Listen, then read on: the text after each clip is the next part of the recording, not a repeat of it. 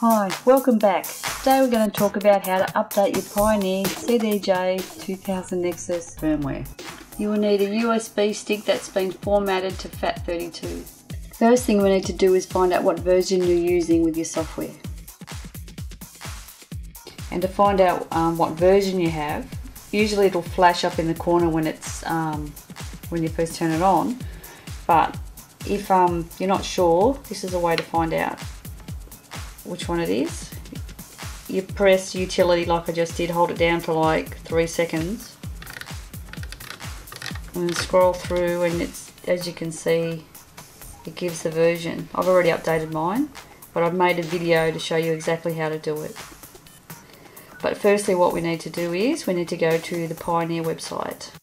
So here we are at the Pioneer website, and I'm going to look for the firmware. In the support section it says software and firmware down the bottom here. Oh, here we go. Updates. That's the one we want. The CDJ. Download it. The firmware update. I'm going to save it to the desktop. So I've downloaded the file. Here it is on the desktop. What I'm going to do now, I've got a USB ready to go with nothing in it, and it says that you're supposed to convert it to a FAT32 file. So what I want to do is format. See, it says FAT32 by default. Just press start. Format's complete. So there it is on the desktop. I'm going to extract the files to USB. So it just looks like this weird little bit of paper.